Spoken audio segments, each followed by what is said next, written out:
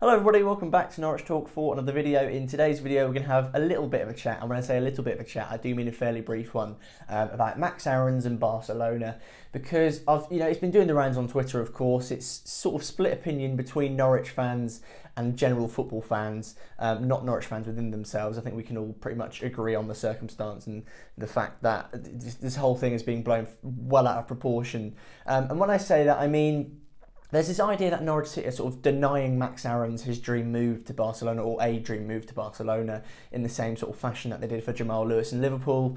And it's really frustrating. And now I think it's easier for me to say this as a Norwich City fan because I don't want to see one of our better players leave, but they aren't. They quite simply aren't. And I think some people seem to have forgotten the way football works, mainly because there's not the emotion of losing one of your better players, of course, which makes it easier. Perhaps maybe the Norwich City perspective is slightly distorted because they don't want one of our better players to leave. Who knows? But I genuinely don't think they are. It really annoys me as well because it makes Norwich out to be some sort of like devil club that are making these youngsters stay against their will, when in reality they're the club who've developed them, giving them this opportunity to play on the platform that they've been playing on.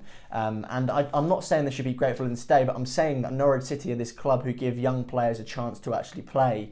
Daniel Farke is a head coach who shows so much sort of trust in players, and he really does look to sort of exhaust the maximum potential of a player. And I think Jamal Lewis did that at Norwich, hence why he left. And you compare sort of his £8 million, or his touted £8 million, £10 million, whatever it was, potential move to Liverpool, compared to his £15 million move to a team like Newcastle. Now, from a business perspective, which is what football is these days, of course, as painful as it is to admit, football's a business. Norwich did the sensible thing.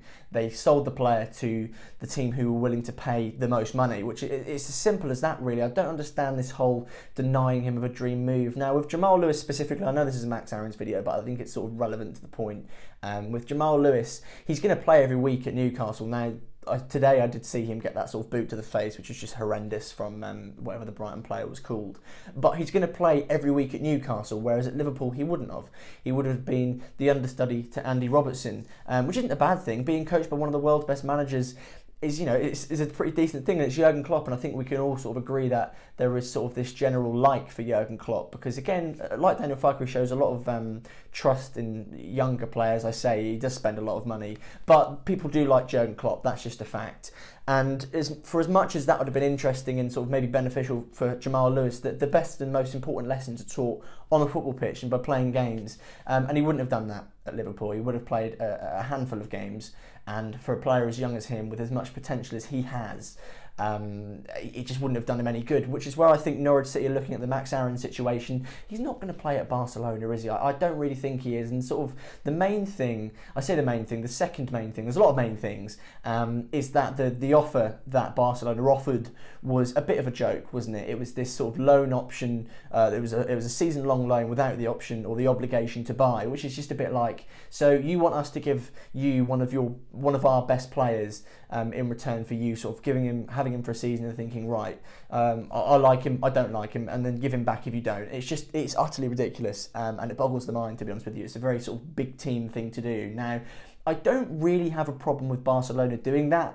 I do have a problem with football fans kicking up a fuss, acting like Norwich City are holding Max Aarons ransom against his will, because I don't think they are. I think it's quite evident that Max Aarons is happy to sort of crack on here, and he seems to have his head screwed on, which leads me to believe that he's very much aware of another season at Norwich City isn't the end of his career. He's only 20 years old. He's got a good 10, 15 years left in the tank, and everybody says a footballer's career is short, and yeah, perhaps you're right, but at the same time, this guy is so young and he's already so good. But yeah, I honestly find it sort of weird, and I don't really get it, because I don't understand how people don't see that Norwich City is this club who develops and trusts these young players and sort of picks them off the platform that they were on, puts them onto a higher one, gives them better opportunities. I think the idea of Norwich doing that has maybe gone under the radar a little bit as of late, with players like Jamal Lewis and Max Aarons. No doubt Ben Godfrey will be linked to a big club sometime soon, and he'll be sort of the next name to be thrown around. Todd Cantwell, another one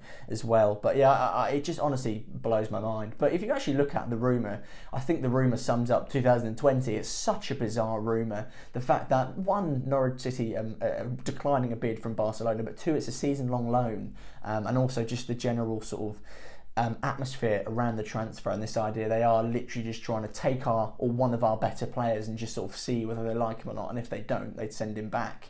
And I definitely think that if Barcelona had an obligation to buy at the end of the loan, which sort of then begs the question, why not just buy him now?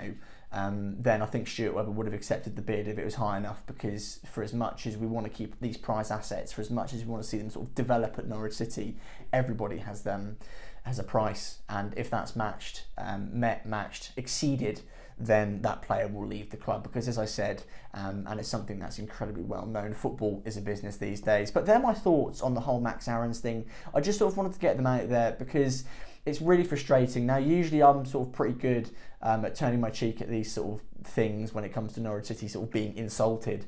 You look at TalkSport's tweet or article, whatever they did, I dare read it because I just hate TalkSport, as I'm sure I think many people do. It's really toxic and I really don't like it at all.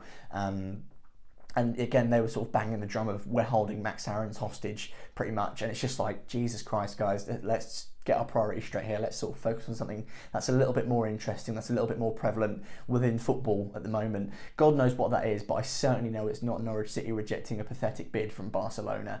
You laugh at it, sort of admire it in terms of its pure randomness, but let's not sort of get on Norwich City's backs in terms of saying that they're literally holding this place hostage, because they're not at the end of the day, are they? A little bit of head loss from me there, but I'm sure we can all agree. If you don't agree, I'll be very keen to know your thoughts in the comments down below. We have got a podcast coming out tomorrow. Me, Alfie and Stuart Hodge, Alfie Britcher of the Riviera, I should say, sit down to rate Norwich City's summer signings. Now, that video was filmed 2 weeks ago now, so it's before the season actually kicked off. I think it was after the Luton game actually, but that will be why we don't reference Preston and why we don't reference the other game. What was it, Huddersfield? Sadly, I couldn't make a match reaction to her Preston, sorry, because I was watching Derham again. I had iFollow set up on my iPad and stuff. I had the code, but it didn't seem to want to work, which was really annoying. But at the same time, I don't think I really missed too much. And just a quick positive spin on that game. I'm seeing a lot of people say that Norwich City were quite poor. I'm equally seeing that Norwich were very resilient, and I want to take that side in terms of this idea of let's put a positive spin on it maybe, and the fact that Norwich were pretty poor but they still managed to squeeze a point out of the game, where considering if I'd have said to you, right, Norwich will play terribly but maybe squeeze a couple of points at the end of last season, I'd have bitten your hand off, and Norwich City are doing it now. There's a huge shift in momentum at the club. Let's not forget, it is early days.